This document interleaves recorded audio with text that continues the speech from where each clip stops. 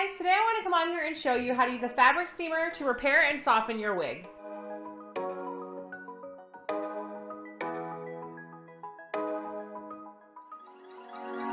You guys all know what it's like when your wig just starts to feel a little bit coarse and dry, kind of that straw-like texture, harder to run your fingers through. We hate that, and it's just from the friction and the damage that's caused at the ends of our synthetic wigs. So what can we do to fix this? We know with straight wigs, we can take heat to them, hot comb, all sorts of things. You can boil them. There's tons of things you can do to kind of melt. I hate to use that word, but I use it all the time.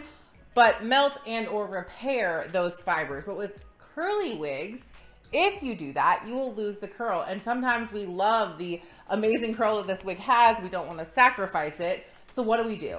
We use a fabric steamer. And I'm going to show you guys exactly how to do that. There's really only one thing you need for this video, and that is said fabric steamer. I'll put the link down below for the one that I bought. But like I said, it's like a no frills one. You can get whichever one you would like, but I'll put this one down here. I've used it. I love it. So you guys know that it's a good one. You're also going to need the wig that you want to use for the repair. So here I have Miss Kylie. This is my first Kylie that I've had. I think I'm on like my second or third because I love her so much. But she wears very well as she kind of gets worn in, but she gets to a certain point where the ends are just too much and they are really hard to run through, especially because she's a longer length. So I'm gonna go ahead and use her today to show you guys exactly how you can do this and kind of show you before and after so you can really see what difference it makes. This wig, she's seen better days, and you can see all this kind of frizz. She's starting to get that kind of really rough straw-like feeling, and no matter how many times I brush her, she's just really hard to get through. So what we're gonna do is we're gonna go ahead and we're going to soften her up. All right, so like I said, you're gonna take your fabric steamer and then you're gonna go ahead and add some water to it. And I like to put about 1/4 cup of fabric softener into that, or you can use any type of leave-in synthetic wig conditioner. That's also a great thing to put in there as well. You don't need a ton because it holds a very small amount of water. We're gonna go ahead and turn this on.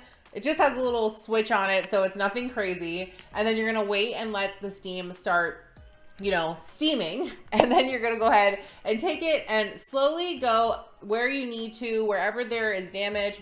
This wig in particular has damage on the ends of it. So that's really where I'm gonna be concentrating.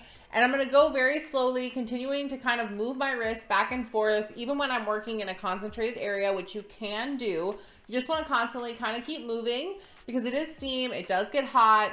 You don't wanna hold it too close in one spot for too long because then it could damage the curl or whatever area you're working on.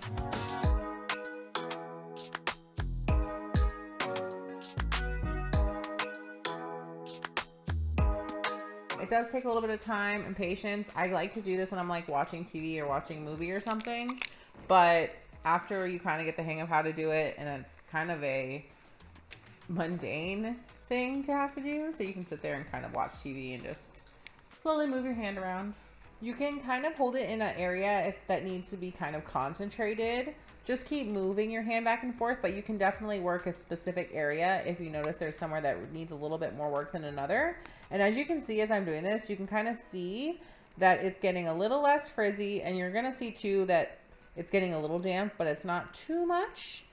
You just wanna make sure it doesn't get soaking wet. I like to do this while it's still a little bit warm, just because it helps me kind of mold those fibers where I want them, and kind of helps just smooth them and repairs them a little bit better.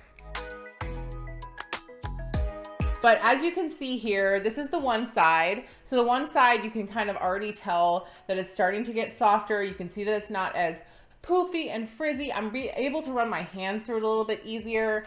And I'm just gonna slowly continue to work in those areas, concentrating in places that I need to until I feel like it feels the way I want it to. This is really the easiest thing to do. It's just knowing like how to do it the right way. So I wanted to just show you guys, so now you know. You can do this on your straight wigs if you want, but you definitely can do this on your curly wigs, and it's gonna help maintain the curl while still repairing your wigs. This also, little tip, is great as well if you want to curl a wig. You can take like the rolling curlers and take this to it and then let it set and cool, and it'll give you a nice curl as well. So there's a lot of different things you can use the steamer for, not just to repair your wigs. I will go ahead and work on some of those other things you can do with them for you guys, since I don't have any videos about the steamer, and it's actually super, I think, underrated and slept on. So I want you guys to know all about it so that you can use it on your wigs as well. I hope this video was helpful for you guys.